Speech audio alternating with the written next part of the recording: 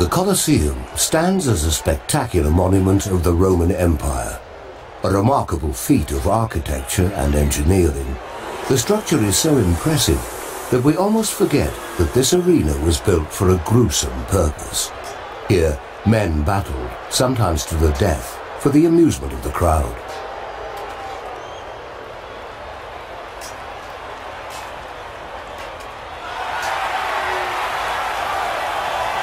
Standing guard outside the Colosseum is the Roman sun god Solis.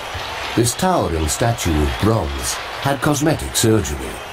Originally depicting Nero, an unpopular emperor who fell out of favor with the public for his extravagant spending habits, the statue was remodeled into the less controversial Solis.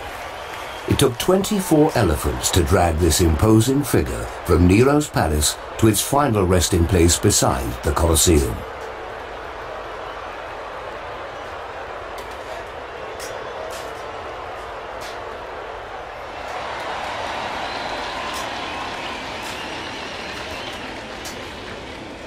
The Colosseum, a massive stadium housing 50,000 spectators, was largely built on one simple building block, the arch. Each arch has a keystone which absorbs the weight of the building and redistributes it down two pillars. There are 80 arches along the perimeter of the lower rim, with 2 more levels of arches on top.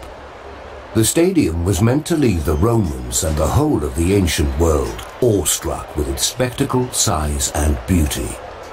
Statues in 3 styles of columns, Doric, Ionic and Corinthian, decorated the exterior.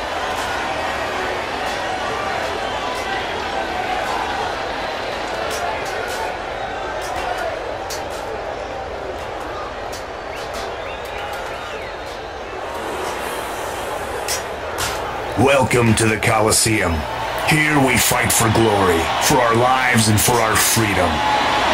Some of us were soldiers who fought against the Romans, protecting our homeland. Now we are the entertainment. Our lives are in the hands of the crowd and Caesar. Fight well and live to fight another day. Otherwise, a trip through the gateway of death is our destiny.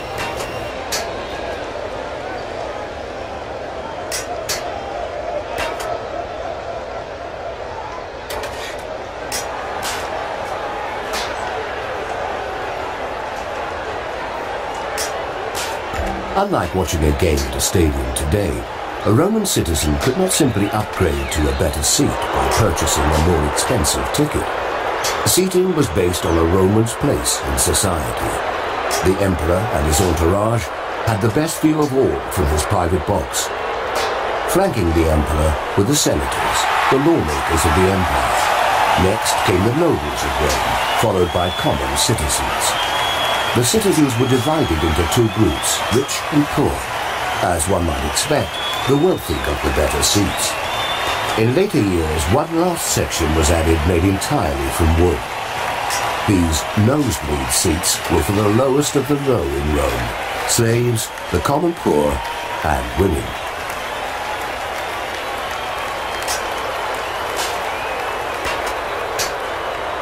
The Colosseum, a stadium built almost 2,000 years ago, had a retractable roof called the Valerium.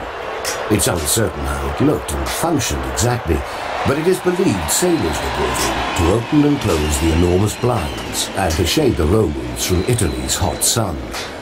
Comfort was a concern, as 50,000 disgruntled spectators could easily become an out-of-control mob.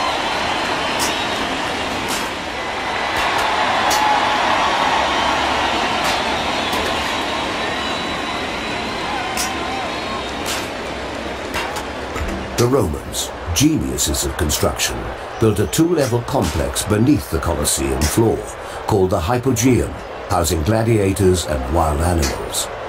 At any time in an event, trapdoors would open up on the floor to reveal new competitors or fierce creatures.